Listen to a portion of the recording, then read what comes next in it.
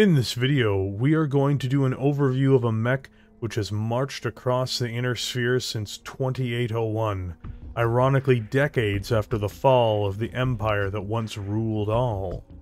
A frontline trooper medium mech, it would have a storied history, including being the mech choice of one of the greatest Mechwarriors to have ever lived. This product of the Succession Wars is seen in many places, but most of all it is the shield of House Davion. It is Corean Enterprises' Centurion. A medium mech weighing in at 50 tons, the Centurion is a product of the Succession Wars themselves, and in actuality, only had a short production life of 2801 through to 2845, resulting in a limited supply of these hardened, famous machines. Corean Enterprises would manage to keep the design alive by producing replacement parts after the destruction of its core facilities, keeping the Centurion line from falling into extinction. For much of its life it had a malfunctioning Luxor autocannon as well, until corrected with a massive reinvigoration which took place in the early 31st century, as new facilities were put together to begin the construction on new Centurions. The CN9 series would even be used frequently for experimental technologies through the various points in its history as well, due to how flexible the platform had become, and would one day evolve into an omni-mech design as well. The Centurion would even be a mech of choice for one of the most noteworthy pilots, Kai Allard-Liao, one of the greatest Mechwarriors to have ever lived. The story of the Centurion is that of a frontline warrior, fighting across the inner sphere, though most prominently for the Federated Sons, Marian Hegemony, and a lesser extent the Free Worlds League, as well as the Lyran Commonwealth, though its presence is felt across the inner sphere as well from exports and captured equipment. This mechanical soldier, this chariot of a warrior, cannot be underestimated or forgotten, since its arrival over 300 years ago in the inner sphere. The primary model of the C9 series for its initial production run was the C9-A. This machine would be powered by a Nissan 200 standard engine, which weighed in at 8.5 tons. This gives the Centurion a maximum speed of 64.8 km per hour, or 6 movement points in the original tabletop game. This allows the CN9 to move at an average speed of frontline heavy and medium mechs, making it strategically able to keep up with its peers. On a tactical level, the CN9 is not particularly fast, though for its era and for its primary function, it's not slower than one would expect it to be, as 64 km per hour is the average speed of mechs which have this function on the battlefield.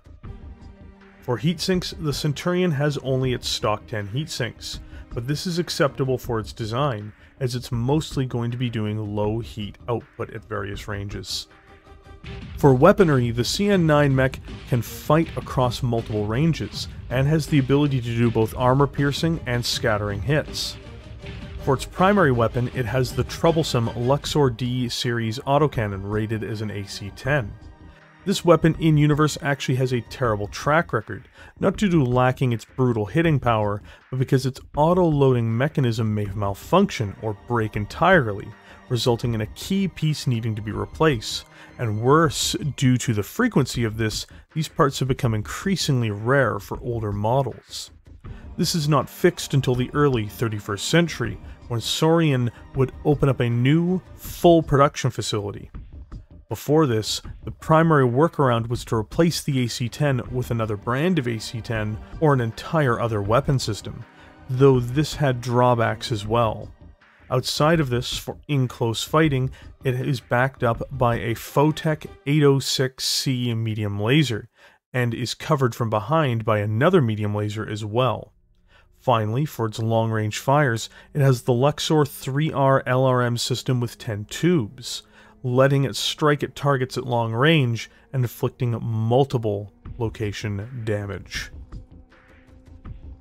For its weapons array, the CN9-A is most well served, The autocannon is for medium range, which can punch holes in the target all the way into close range.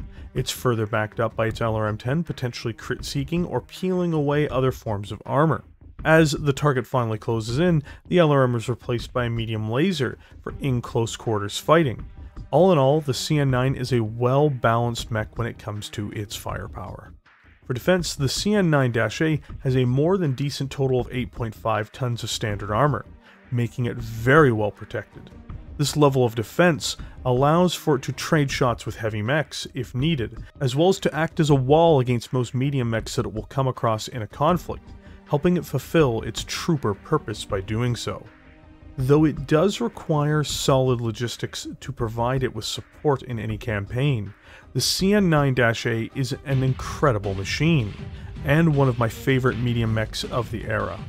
By no means is it perfect, with potential ammunition explosions lurking should it take too much damage, but overall, it's an incredibly solid, reliable gun platform with thick armor for a medium, and the purpose of marching forward with its pure designs to be a part of a large-scale battle or smaller tactical engagements. It should have been called the Legionnaire, as it is the ultimate trooper in whatever legion it is a part of. Successful and often in need of a refit to replace its primary autocannon, the CN9 series would see many variants. In this we are going to discuss 3 stock variants and the personal Battlemech of the Allard-Liao line. In 2915, a new variant would be a field refit in order to be less ammunition dependent. This would be the CN9-AL, which would replace out its Luxor D-series autocannon for a large laser and a small laser in the right arm. 6 additional heat sinks were added to the unit as well, making it run very cool and adding 2 tons of armor. Many would argue this is in fact the peak Centurion for its time, more armor and less ammunition dependent, as well as still running very cool. It's hard to perhaps argue to the contrary. During the clan invasion, it would be the CN9-D that would make its way to the front lines, a new production variant with Star League-era technology. It would be the first major refit of the design in several ways. Firstly, it would use the new XL engine technology, increasing the Centurion's speed to over 97 km per hour, making it 50% faster overall, but with the risk of losing a side torso being a death sentence for it. It also uses endo-steel construction to continue to offset weight. In addition to this, it would introduce the new, at the time, LB-10X autocannon, which is lighter, has a longer range, and has scatter damage, in replacement of its AC-10 autocannon.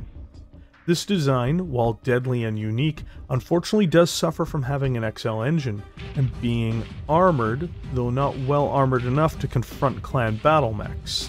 An innovative take on the CN9 series to be sure, but one with mixed results for the time. The latest design I can confirm as per the IL Clan guide on the subject is the CN10-D Centurion, a 55-ton version of the mech. It is the successor to the CN10B, which was the same weight. It uses endo-steel to save weight on the structure and uses a 220 light engine, giving it more weight savings, but slightly reducing its durability. It would also use the compact gyro to increase its durability yet more towards the loss of its stability, but at the expense of weight. Beyond that, it is very much in line with the CN9-D. An LBX-10 autocannon is the primary weapon, backed up by an LRM-10 with Artemis. In addition, it has a light PPC for helping at range, and an ER medium laser now mounted in the rear. While this variant does have its merits, it is one that feels like it retreads old ground, but not adding enough for the time that it was made. Still, much like its predecessors, it is a line mech and a dangerous design in its own right. The CN9, piloted by Justin Zhang Allard, father of Kai Allard-Liao, is known as the Yen Lo Wang, and is a fearsome beast. Though it would go through several iterations, today we are going to cover the original model as it was when it was first piloted. It would replace the AC-10 autocannon of the CN9A base model with an AC-20 autocannon. It would remove the LRM-10 in favor of adding a hatchet to the design, while retaining its medium lasers and forward-facing both of them. This dangerous configuration was the end for many would-be champions and Mechwarriors in Solaris, and on the battlefield as well. Eventually his son Kai would pilot this machine, though modified it to possess new upgrades, such as a Gauss rifle. Overall, the Centurion has a storied history throughout the Inner Sphere. A line mech with a maintenance issue, it would evolve into a war machine seen across the Inner Sphere, with a recognizable design and an overall function that only seemed to improve on itself with new technology, rather than radically reinvent itself.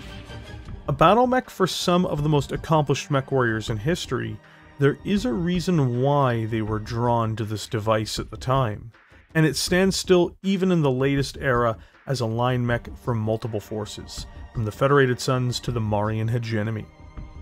Though it does have an ammunition dependency, and the risks that would run with that, it is still beloved by Mechwarriors who pilot it. It seems as though its reign in the Inner Sphere is nowhere near at an end.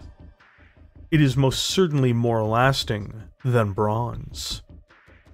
Thank you for joining me here today. If you enjoyed this content, please consider liking it and subscribing to the channel. There is also a YouTube member program that supports this channel as well, and I appreciate your support as members immensely. With that, I will catch all of you in the comment section below.